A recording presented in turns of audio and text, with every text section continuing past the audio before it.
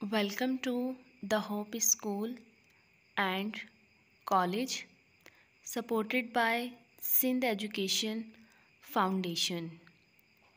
In this video, we will study class 7th Science. Today we have introduction of chapter number 4, Environment and Feeding Relationships.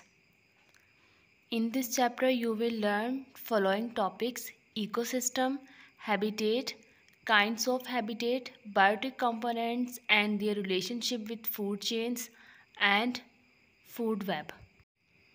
Let's start. Ecosystem. Ecosystem is interaction between living things and non-living things.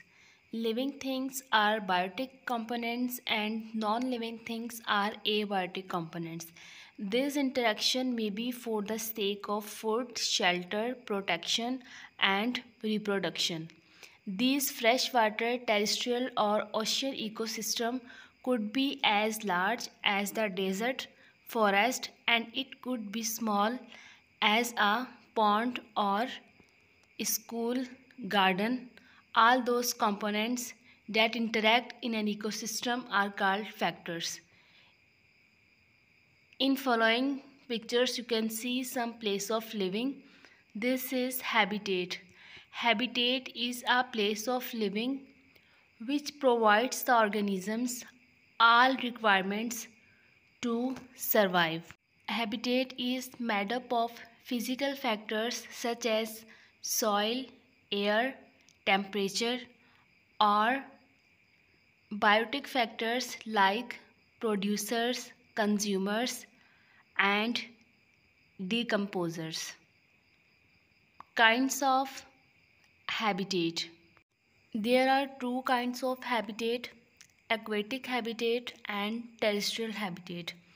The living organisms which live in aquatic environment surrounded by water, they get all the resources from the water in which they live. They are called aquatic habitat.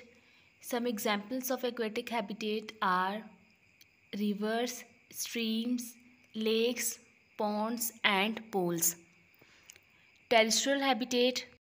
Organisms living on land obtain their resources from soil, land, and air.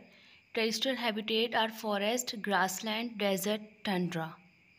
Relationship between producers and consumers. Food chain has biotic factors like producer, consumer, and decomposers. Food chain always starts with sun and producers because they prepare and provide food to herbivores.